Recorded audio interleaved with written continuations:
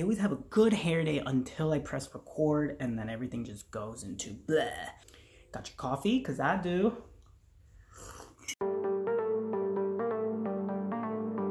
Say hi, little puppy. Her name is Chubby. But anyways, I have an exciting video for you. My go-to try or, what is the phrase? Try or die.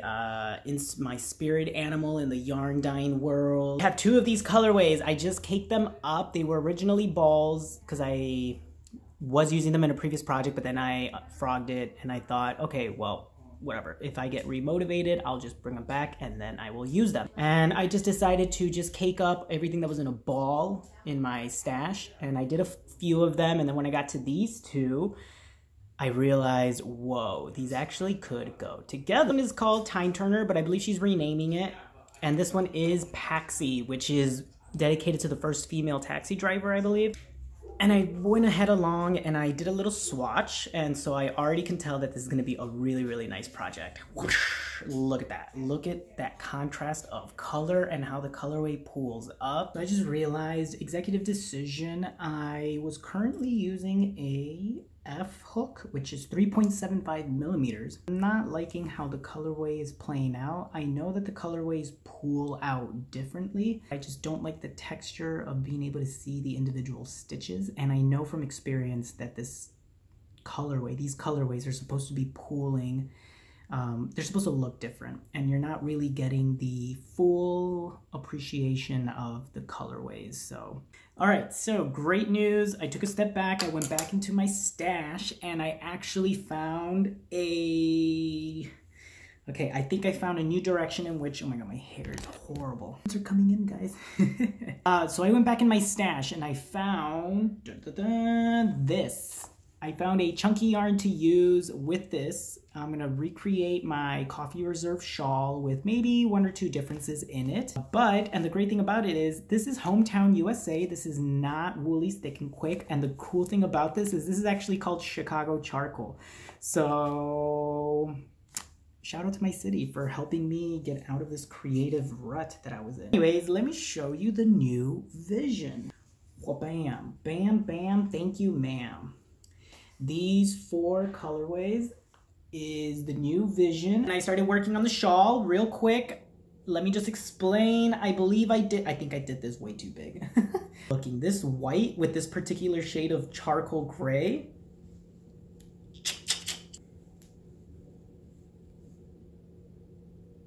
Yeah, I'm gonna stick with what I said in the video, which was 86 as opposed to 96.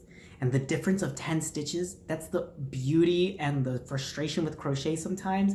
Just little small changes like that really do make a difference. I am not going to use this colorway.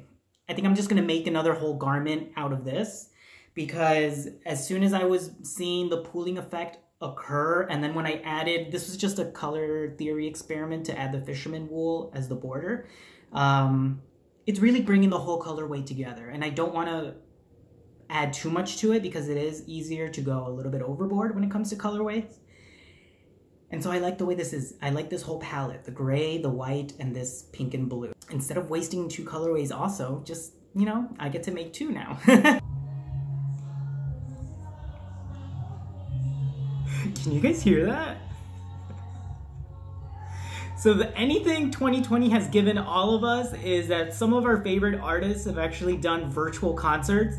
My mom just bought a virtual concert for 2 days. There she goes, the dog's on the loose.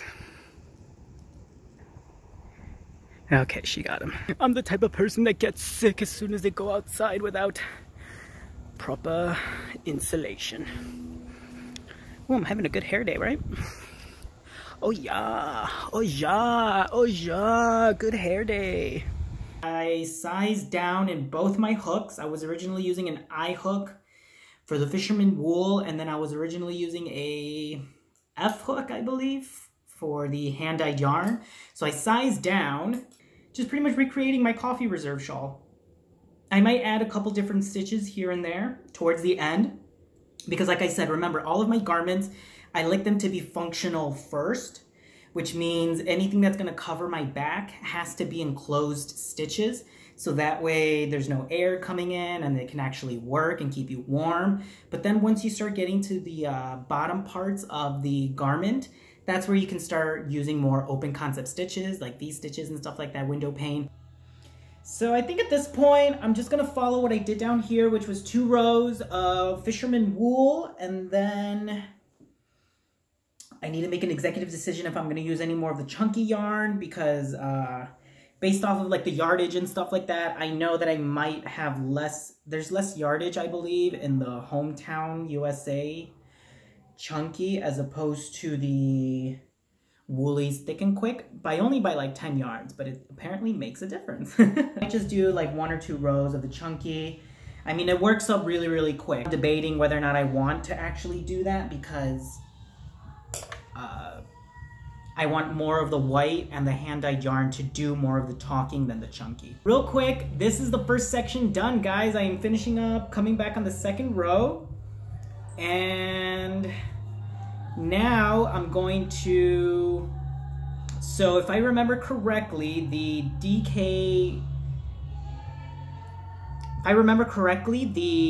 other yarn that I used in the previous shawl was DK weight, and since this is sock weight, it's technically one yarn weight smaller than the other.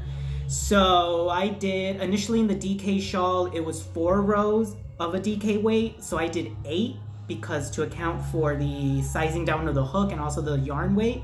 And so now I'm just gonna double or maybe even triple what I just did here, to that way I'm not using so much of the chunky yarn. So since this was 8, I'll probably do 16 of the hand-dyed yarn, and then I'll probably do 4 or 6 rows of the fisherman wool, just so I can use more of these 2 colorways and the chunky yarn. Because remember, you still have to add the border all the way around at the very, very end once you finish. It's even like lovely as a scarf, guys. You could technically stop here if you really, really wanted to, and it could be this beautiful, beautiful scarf.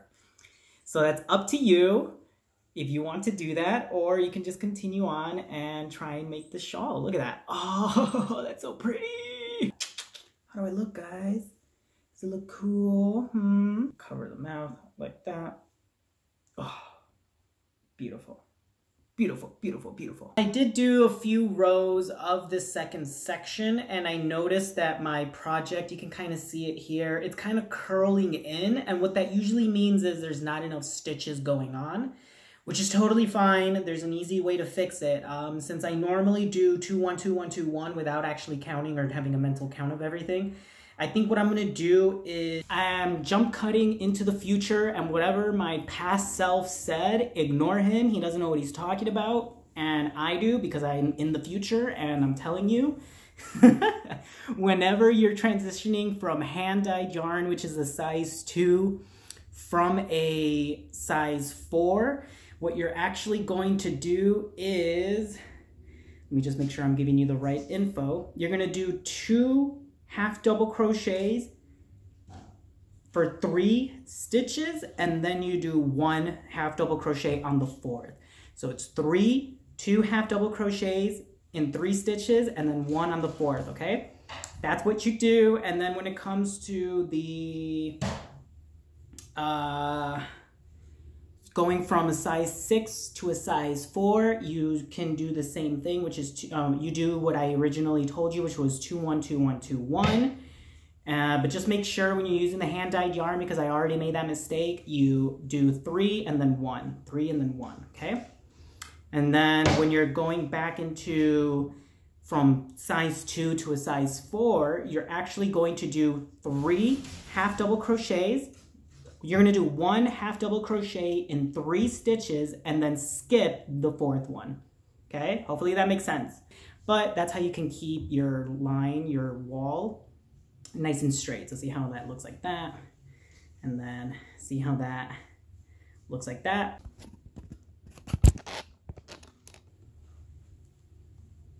Ooh. Oh my God. The puppy is he okay? The puppy is taking a shower, and he might have fallen. I'm gonna be doing now, since I did my 2 sections already of half double crochet, I was gonna keep it that way just because of the nature of the hand-dyed yarn, but for all intents and purposes, here I'm going to start what I did in my coffee reserve shawl, which was 2 half double crochets, chain 1, then 2 half double crochets, chain 1, until I'm pretty much done with this yarn. Once again, it is midnight and I am finishing up this project. This is what's left of that hank of yarn. We might have some yarn chicken. I don't know if I have enough to do 1 more row, but I got 12 rows of, so if you followed my coffee reserve shawl, this is 2 half double crochet, chain 1, 2 half double crochet, chain 1, because everything else is half double crochet, and then on the 3rd section you just use up what's left of your hand-dyed yarn. I'm gonna see how much I have. I just wanted to bring you in to let you know that I just did that section, and I'm almost gonna be done with the hand-dyed yarn. Once I bring you back, I'll be finishing the, oh my god, what is it under my eye? I'll be finishing the fisherman wool and then adding the chunky yarn at the end. Yeah, so that's the plan. Hopefully before 1 a.m. Down to the wire, I can see the end of the yarn right there. There it is. And I've got this much left. Uh-oh, I don't think I'm gonna have enough. Oh no, I should have done single crochet instead of half double crochet. Womp womp, I didn't have enough. So I'm gonna be taking off this row and doing single crochet. I did it, some of you. I mean, I'm trying to use as much yarn as possible. I don't want any scraps. But check it out, using single crochet. I made it to the end. Oh my god, I have a paper cut. It's hurting. It's hurting because I'm rubbing wool against it. There we go. I made it to the edge, guys. Woo! Woo!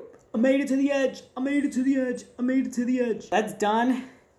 That part, look at that. Beautiful, beautiful, beautiful. This colorway is so nice. Now, time to do the fisherman wool. Quick note, as I am adding the fisherman wool, I am skipping a stitch.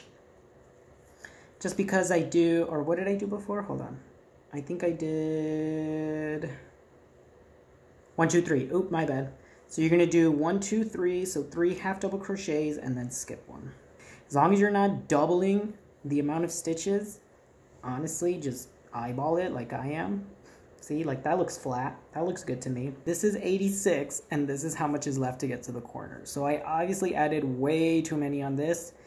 Just because I felt bad as I was literally recording and saying how I wasn't counting. I actually felt really, really bad. So I think what I'm going to do is just literally skip every other stitch because this is a lot that I added way too much on. So more than anything, I'll probably just skip every other stitch when it comes to the fisherman wool. Which means back to frogging. Frog it. You gotta frog, frog, frog, frog. I think I frogged at least 6 times already on this garment. I'm the type of person where if I see the issue right away, I'm willing to backtrack for the sake of this looking nice. It works. Look, see, now it's not overstretching. I can actually open it and it's nice and flat. So now I know, skip every other stitch when it comes to going from a hand-dyed yarn to fisherman wool, which I'm pretty sure I've done, but since I don't write anything down and I edit these videos as kind of like visual notes for myself, now I'll know. Back. All right, it is 1:23 in the morning. Whew, I've got about 1, 2, 3, 4, 5. Remember, this is half double crochet and then 5 rows of the 2 half double crochet, chain 1, same thing that I did down here. Oh my god, you guys, I come home from work and look at what they bought. They have a whole pack of Cinnabons. Oh my goodness. A whole tub with a cute little snowman. And 1, 2, 3, 4 cups of icing. Oh yeah, extra frosting and it's still not enough. I need more. I should put more. Whew, a long day at work today, but very productive. I already just rinsed my face out. I'm trying to move my hairline to more on the side. Ooh, oh my god. Black coffee burp is not the best. All right, so just from eyeballing it after measuring it on the floor, I think I'm gonna stop here. This is technically 12 rows of the fisherman wool. So I found out with where my mistake was. I actually technically made this a little bit too long. Just a teensy weensy bit, maybe like 5 stitches off in terms of the foundation row. So yeah, I think that's initially the problem. But that being said, I'm going to stop here at 12 rows. I'm actually going to cut it. And then now I am going to close that end up. Cool. We're done with the fisherman wool. And my chunky yarn is over here. So I'm going to be doing my technique of single crochet, bringing it all the way up to the edge. And then technically I would finish that. That's already one side with a border. So that means I just have to go on the other side to do it. And since I have 2 rows here of chunky, I might just do like a whole row going that way and then come back and do a second row all the way around. All right, so last time I am course correcting what I'm doing. I completed my single crochet here of the border. I'm actually going to do half double crochet on this end to give it a nice fluffy, because this is the bottom part, so I want it to be nice and thick. And then I'm gonna go ahead and do single crochet again on the other end, so that way it matches this side. So see the difference in the thickness of it?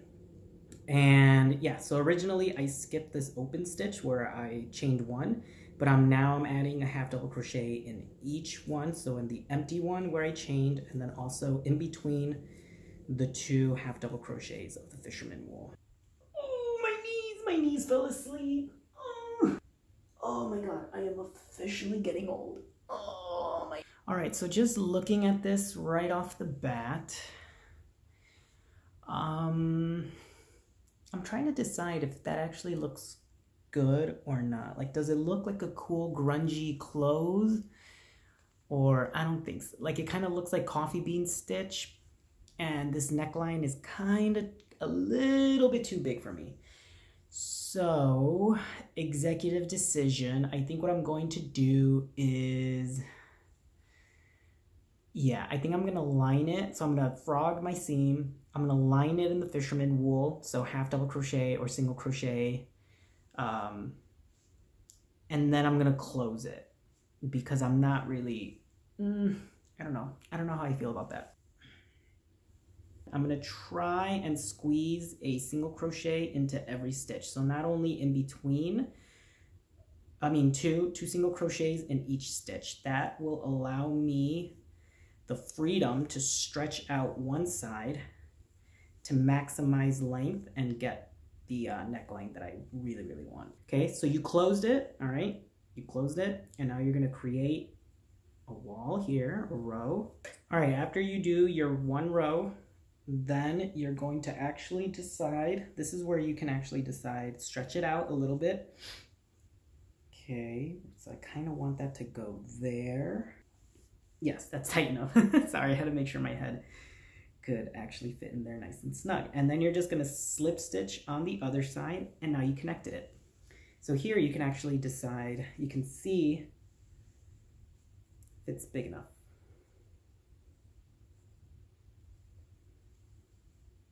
Oh my God, what am I doing? What am I doing? There we go. Oh yeah, that's kind of like where I want it.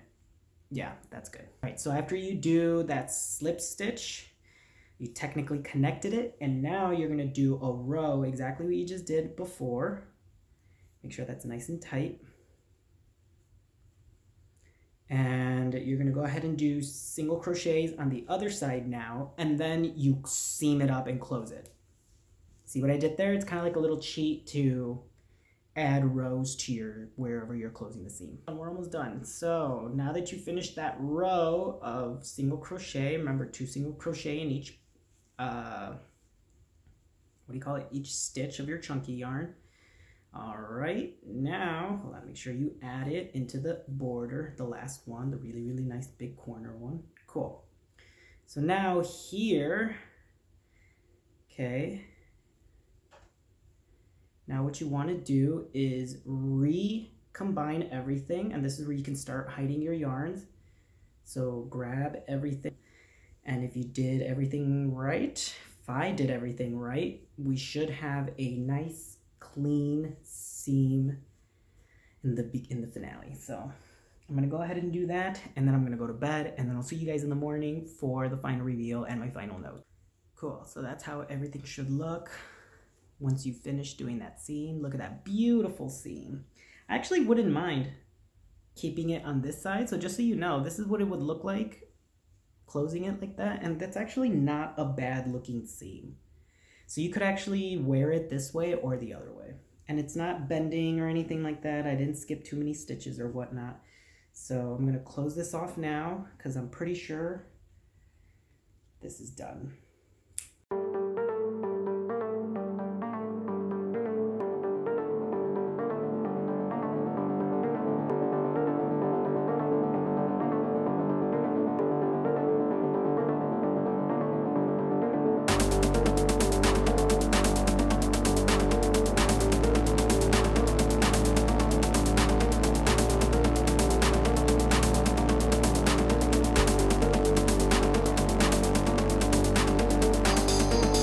Thank you so much to each and every one of you for your support. Special shout out to our Limon influencers, Noemi Torres and Blanca Valtierrez. Thank you so much. And let's give a shout out to our Limon Inner Circle members. We got Ola Joe, the Crocheting Sailor, Araceli Pintado, Cocktails and Crochet with Coco, and Karen Miller. Thank you so much. And to all of the Limon family members, I see you, and thank you so much. You guys can see them here listed on the screen. I appreciate each and every one of you. You make this process, like I said, so much fun to hang out with you all here on YouTube.